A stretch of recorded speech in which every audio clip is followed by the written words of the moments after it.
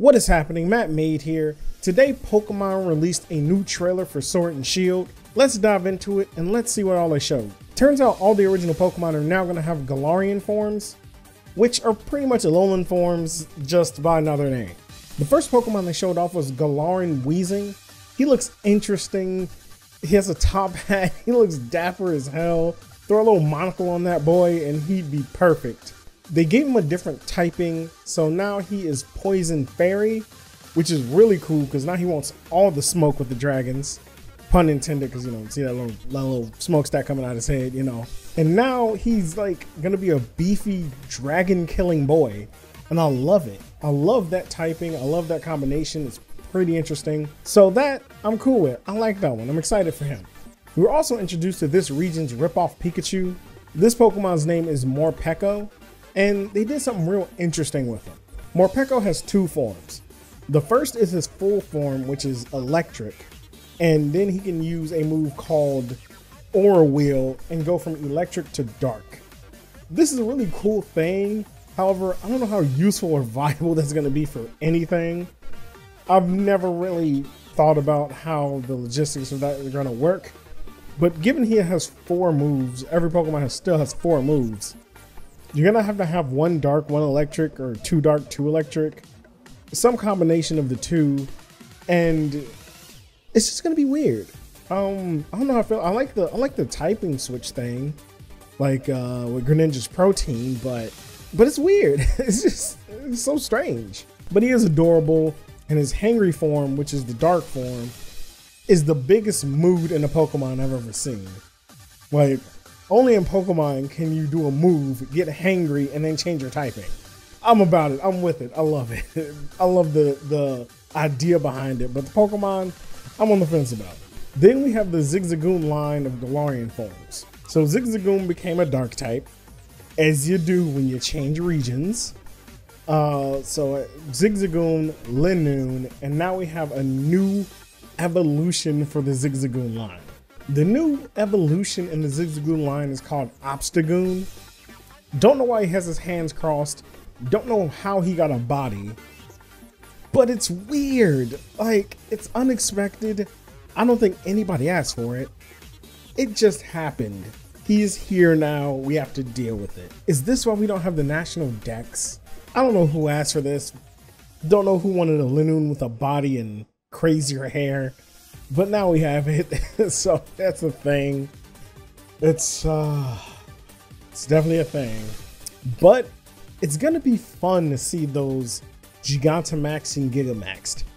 I'm curious about that. I'm curious who's gonna get a Gigantamax out of these Galarian forms. Maybe all of them are gonna have Gigantamax. Who knows? I'm ready to see I'm ready to get my hands on this. The team was also revealed.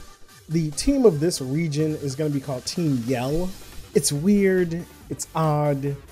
They're fans of Marnie, so they're pretty much the fan base at this point. They're getting weirder and weirder. Team Skull was cool. They had a nice design. I like their style. Guzma was a boss. But Team Yell, it just seemed like soccer fans or something. They're crazy. They are in it. Marnie is one of the new rival trainers, and she is super popular, apparently because they got a team based around her now.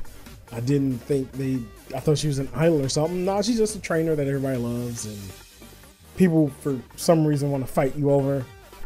I don't know, dog. I couldn't tell you. But since she was revealed, she became everybody's waifu immediately. New Pokemon rifle, new Pokemon female, has to be a waifu. Internet, why? Just why? She's apparently taking a gym challenge for some goal or objective, aside from just trying to win. Then there's Bede. I'm gonna go with Bede. Bede I like Bede better. He is another rival trainer who's gonna be taking the gym challenge, and he received an endorsement from Chairman Rose. So that's a pretty big thing. He looks shady, he's cocky. He also has an ulterior motive. Don't know why every trainer in this game, besides Hop, that's his name. His name is Hop. The same character though.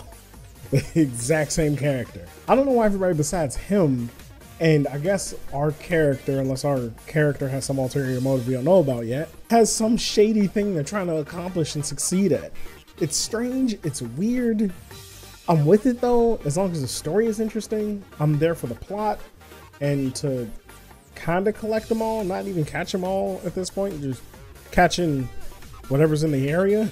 It's so stupid.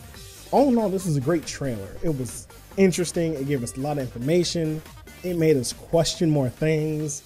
I'm curious about the Galarian forms, like who all is getting one. If we're gonna get like a form change for other Pokemon. I'm excited about it. It actually turned me from being meh, I guess I'll play it, to, yeah, I definitely want to see what this is about. But yeah, they stuffed a lot of things into this 3 minutes they had. Like, it's impressive. They're turning it around right at the finish line. But as always, let me know your thoughts in the comment section down below. Did I miss anything? Are you excited about the game? I'd love to talk to you and geek out about it. And don't forget, if you're a fan of gaming, consider striking that subscribe button and hitting the bell. This is Mattmade, and I'll see you in the next video.